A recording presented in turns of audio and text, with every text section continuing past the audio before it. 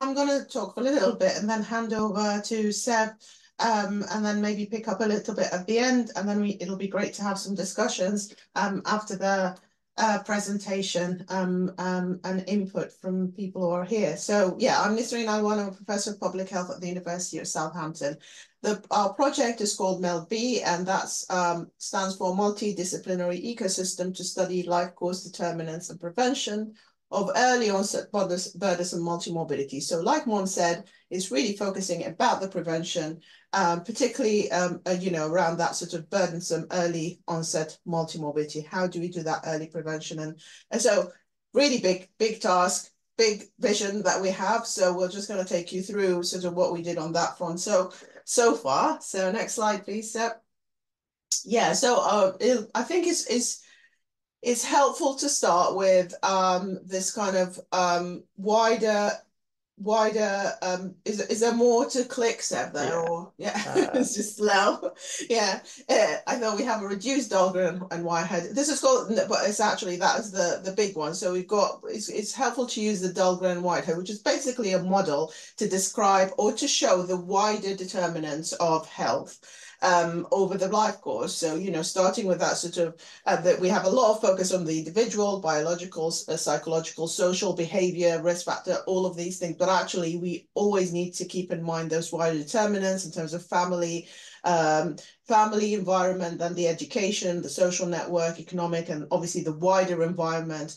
And obviously the political environment as well. So what determines all of those things in our society and the community that we live in. So this would apply to all sorts of health outcomes, and obviously applies to developing multiple long-term conditions. And at the bottom there, you find sort of that life course approach, which is basically starting from even before pregnancy, so preconception and pregnancy. And I've done a lot of my previous work on the developmental origins of health and disease in terms of how that sort of very early period shapes health later in life, and then going through infancy, childhood, adolescence, and adulthood into old age. So you can see the challenge in terms of data, because they're really very little in terms of sufficient data across the whole life course to do such analysis. And we are focusing on that sort of early life determinants of health. So next slide, please. Yeah, so we've got a little video which was co-produced with our public engagement colleagues, public contributors. So hopefully it'll play now. Joe has multiple long-term health conditions. A growing number of people are living with 2 or more long-term health conditions. 3 out of 10 in the 45 to 65 age group, and 2 out of 3 people aged 65 to 84. Many things throughout a person's life influence their chances of developing multiple long-term health conditions, but we still have a lot to learn about the possible causes. We also don't know much about the impact or burden involved. Everyone is affected differently, but for Joe, his multiple health conditions cause a lot of stress. Our research project aims to find out why some people develop early multiple long-term health conditions and how these conditions negatively affect their life. The best way to explore causes of health conditions is to gather information throughout the lives of a large number of people. This would obviously take many decades. There are some existing studies where this approach was taken, and we can use their data, but we will need other sources because they didn't follow a lot of people. We will also use information from existing databases, for example, health, education, and census records. All these records are carefully anonymised using agreed procedures. Nobody can be identified. This much data is too much to analyse traditionally. Artificial intelligence using computers to learn is a great way to find patterns in data. We plan to use AI to find common features in the lives of groups of people who all have the same conditions. We hope that this research will enable us to identify particular clusters of conditions, for example, depression, diabetes, and chronic kidney disease, for which we can put in place early interventions so that future generations are affected either later in life or not at all. We can also introduce ways of targeting help to those whose conditions have the greatest impact. Try Googling our name, MELD-B, to find out more. Joe has...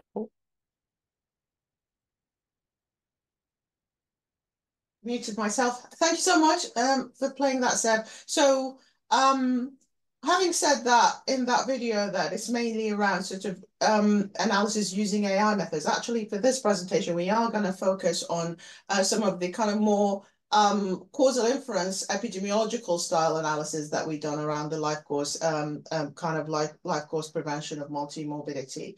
But this slide just gives you kind of the breadth of MELD-B, and the work packages. So we have a big work package led by the PI of the project, Professor Simon Fraser, around defining burden and complexity of early, multiple long-term conditions, and that work has produced great, fascinating results around that. Work package 2, led by Professor Michael Bonovis, is about really trustworthy and responsible AI. So those kind of data environments and kind of the pipelines for the data that we use, and work package 3, which is mainly kind of the AI analysis around sequences and clustering, led by Professor Rebecca Hoyle. The work that we're going to describe in the rest of the presentation is focused on work package 4, which I lead, which is around life course prevention. So it's really about identify those clusters of risk early in life for multiple long-term conditions, and identify when can we intervene for those prevention, and model some prevention scenarios to prevent or delay the onset of multiple long-term conditions. We've got work package 5, led currently by Dr. Robin Poole, and basically it's about sort of the people, policy, and impact, and how we translate our findings, which is obviously the biggest challenge in terms of what we do. So, and all of this shaped with our expert advisory group, people with lived experience. Thank you. So the data set we use, we have different types of data sets. So we've got the routine healthcare data sets, which is the SAIL data bank, which is the linked data, healthcare and wider determinants databases that covers all Wales, which is a very rich source. We've got the CPRD, which is the primary care data in England, but also we have got this unique resource. Well, this resource that's probably less utilized in this field in terms of kind of looking at multiple long-term conditions, which is the UK birth cohort. So we've got the 1970 birth cohort data, which is of people who are born a certain time period in 1970. You've got the 1958 National Child Development Study, again, another birth cohort, very, very rich information taken at multiple time points in the lifespan of people who will participate in these cohorts, and really help us into kind of characterizing those domains of early life that we're interested in, the different domains, which we'll come on to in a minute. And then the third one is a cohort in Scotland, which is the Aberdeen children of the 1950s, ACOF. So numbers are smaller in the birth cohorts in general. These are research birth cohorts, but the actual richness or characterization of the dimensions of exposure measured for individual tends to be more for those cohorts compared to very big numbers in the routine data set. So we are and what we're going to present is mainly focused on the birth cohort data today. So next slide, please.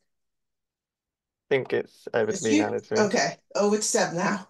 Yeah, so thank you, Nisreen. Yeah, as Nisreen said, we are predominantly focusing on the birth cohorts, and that's kind of what we're going to present throughout the rest of this presentation. And then one of the first things we kind of did in Work Package 4 as part of the MELD-B project was begin to think about how can we actually kind of conceptualize this early life course. In particular, what sort of things in early life do we want to look at for future multimorbidity risk? And so the first piece of work we did before we did kind of any analysis or even began to look into the data was to develop this conceptual framework. And to develop this conceptual framework, the first thing we did was we produced a conceptual framework that was based on a kind of scoping policy review and also research evidence. So we went through recent policy documents and also kind of recent published academic papers and identified 10 kind of themes, or we call them domains, in early life that people have discussed or researched in relation to multimorbidity later in the life course.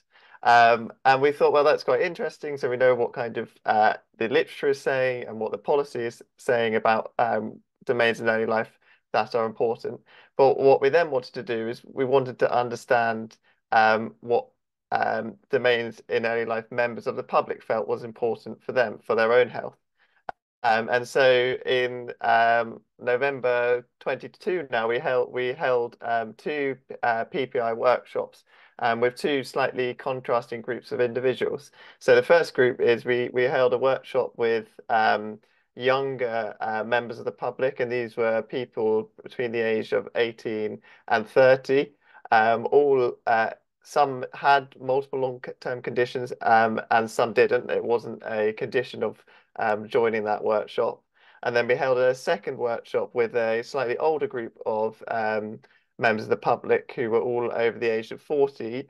But for that group, a condition of joining that workshop was that the people had to report 2 or more long-term conditions.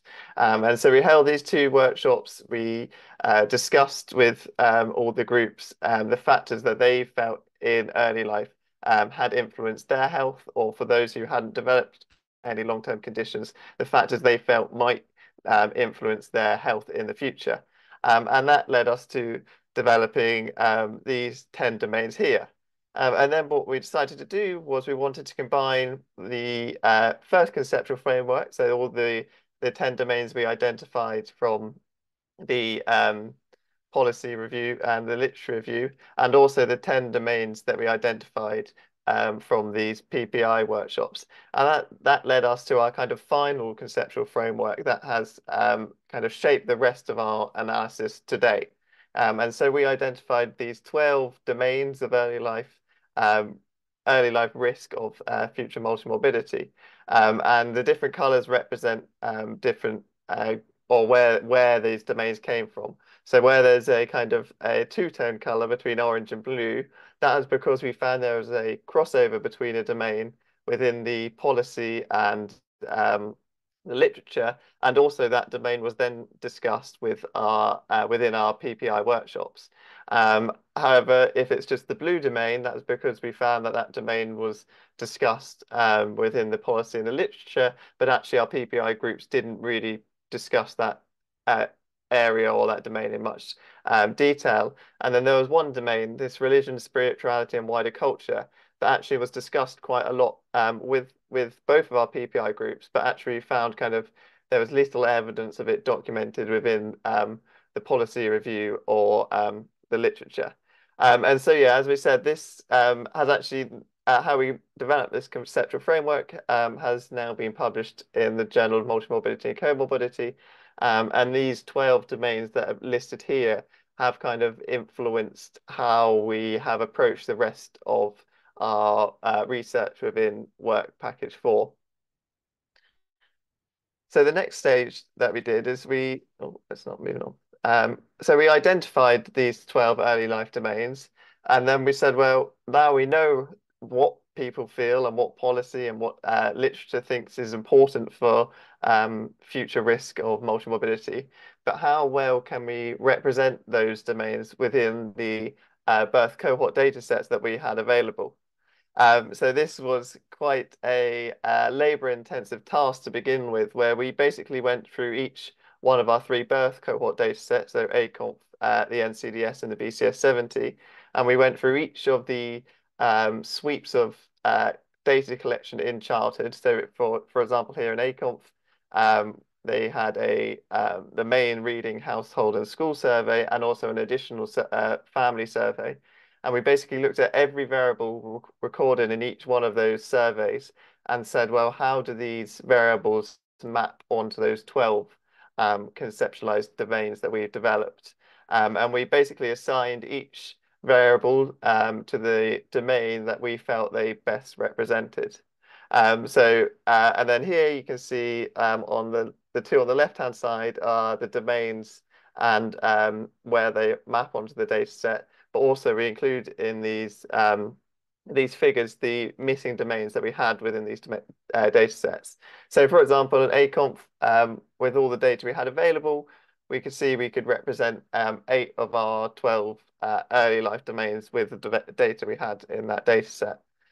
For the NCDS, as we kind of expected, because the NCDS and the BCS70 collected more data in childhood, both data sets had 4 sweeps of data collection throughout childhood. So actually in the NCDS, we could represent more of the domains. So here we could represent 10 of the domains we had with the data available, although we couldn't represent ACEs or religion, spirituality, or wider culture.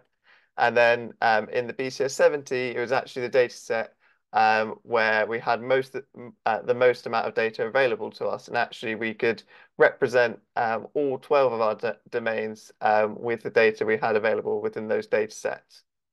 But still, we realized that actually, although we'd done that, each one of these, this was kind of a very much a kind of high level kind of data mapping exercise. And what we wanted to do was actually reduce the dimensionality and the amount of data we had within each one of these identified domains.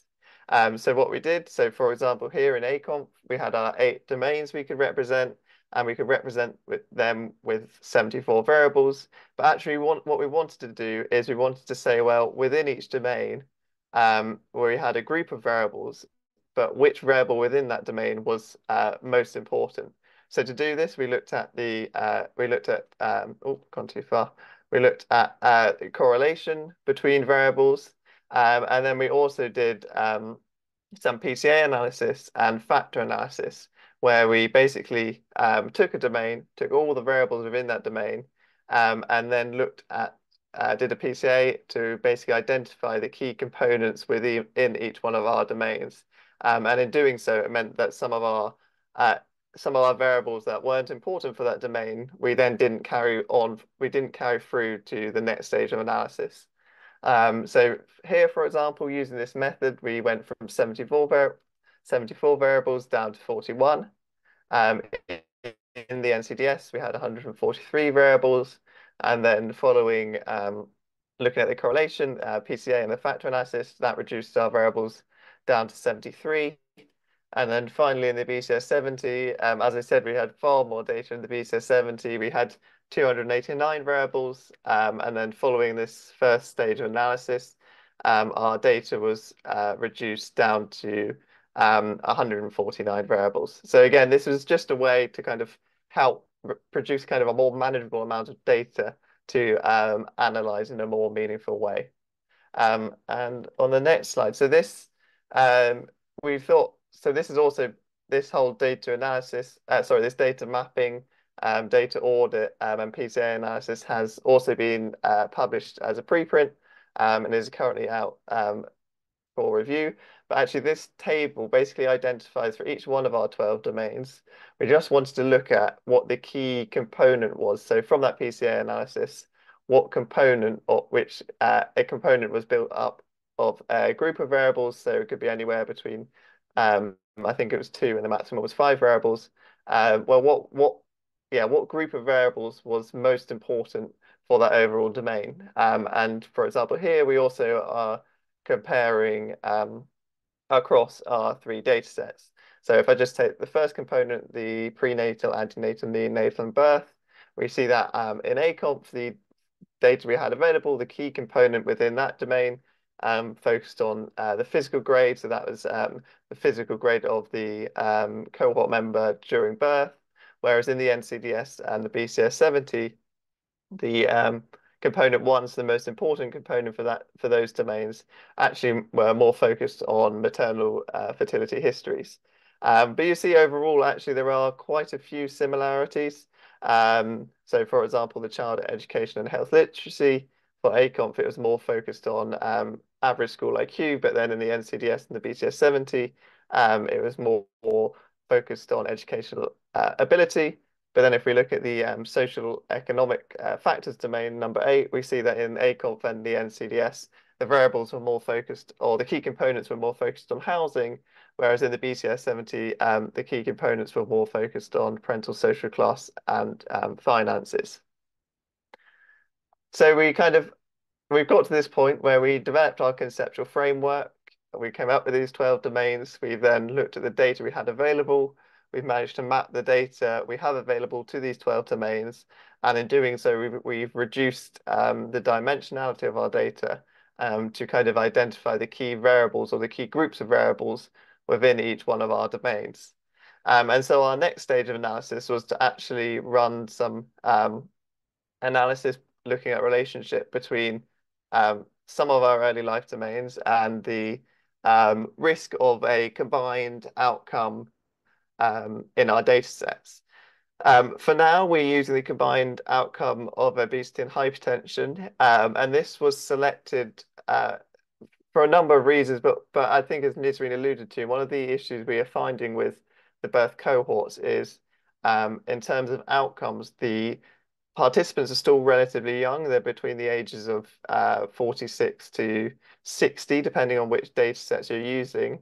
And actually, because our sample size is only about 8,000 participants in each data set, the number of people with any 2 or more long-term conditions is actually quite small. And especially if we want to kind of not just look at a count of long-term conditions, but if you want to look at 2 individual long-term conditions, our numbers become even smaller.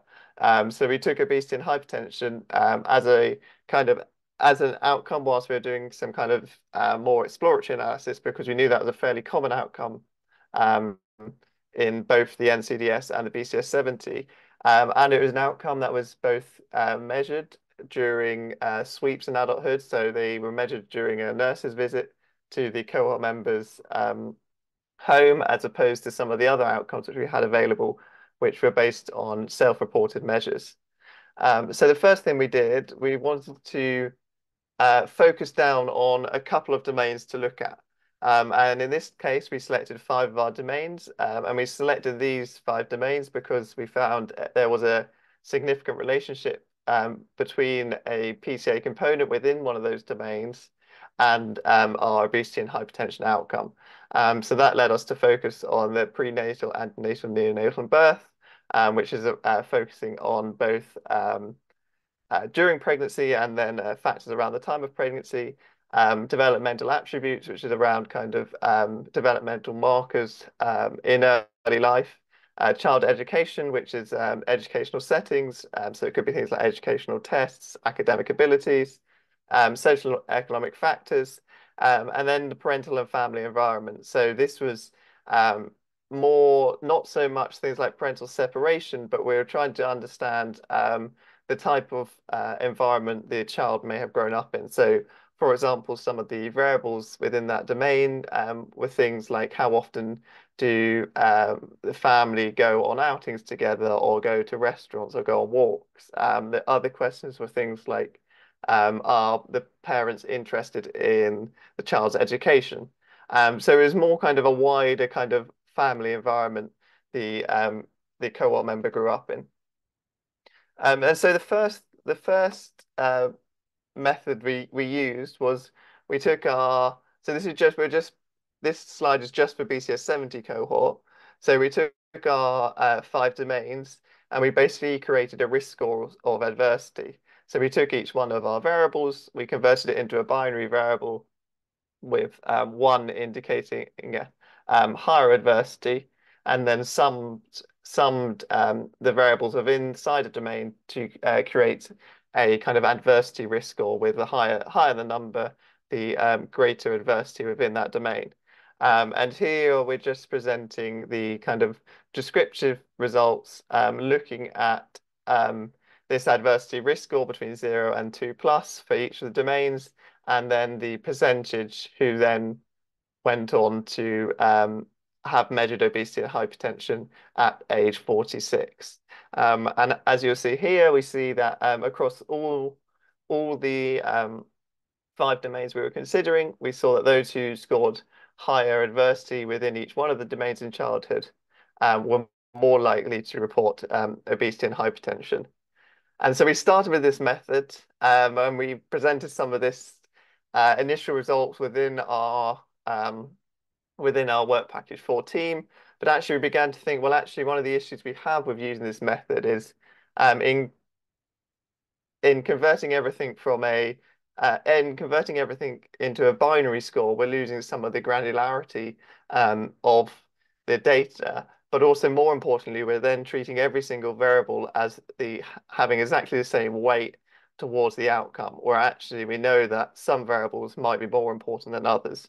So we began to consider kind of other methods that would allow us to look at domains, but to analyze it in a better way that kind of captured the individual weighting of each variable. And that led us to develop this slightly different method where we basically created a predicted risk score within each one of our domains. And to do this, the first thing we did is we took all those variables again in their original forms and not as binary variables. And we used a stepwise backwards elimination. So we used to select the variables for inclusion within the domains. And then the variables that remained after this stepwise backwards elimination, we created this predicted risk score for those remaining variables of obesity and hypertension risk for each of the cohort members.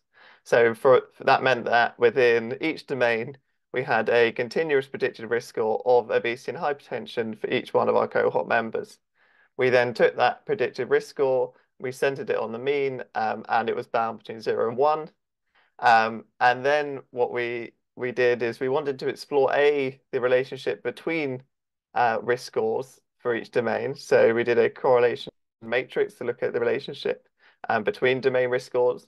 But then we then produced logistic regression where we took each one of our domain specific risk scores and regressed it to the combined outcome of obesity and hypertension, adjusting for demographic confounders to begin with. But then secondly, we included all 5 predicted risk scores for each one of our domain in the same model. And we did this so then we could identify, well, if we were including all 5 predicted risk scores in the same model, which domain is most important when we're when we're comparing to the other domains for the risk of obesity and hypertension. So some of our kind of preliminary results around this. This is the BCS70 to begin with. So this is the odds ratios of having obesity and hypertension at age 46 in relation to these predicted risk values of obesity and hypertension for our 5 early life domains. And we split the dotted lines are where they've split up for each domain. And then the first odds ratio is just accounting or just adjusting for demographic confounders. And then the second odds ratios is when we include the other domains within the same models. And so I think the first thing to notice is that we see that for the BCS70, if we just look at when we accounted for confounders, all 5 domains were associated to the risk of obesity and hypertension. And then when we adjusted for the other domains within the same models, we see that actually the odds ratios are reduced, but actually all the domains remain significantly associated to the risk of obesity and hypertension, with the strongest association with the parental family environment domain and the social economic factors domain, so the 2 domains at the bottom. And then we produce the same results for the NCDS, and we see overall a fairly similar pattern of results. The first thing to notice is that the odds ratios are slightly higher in the NCDS than the BCS70. And again, when we just adjust for confounders, we see that all the domains were associated to obesity and hypertension. And although this time when we adjusted for the other domains in the same models, we actually see this attenuated the significant association to the parental and family environment domain, which obviously is a different result to what we found in the BCS70, where we found that the parental and family environment domain was one of the most important domains, even in the final model here, we actually see this association is attenuated. Although, like with the BCS70, we also see that it's potentially the social, economic, and factors domain that is the most important for obesity and hypertension risk. So that was kind of modeling some of our domains and looking at the risk of one of a combined outcome in midlife. And then the next stage, which I think Nisreen is going to discuss a bit more, is how we then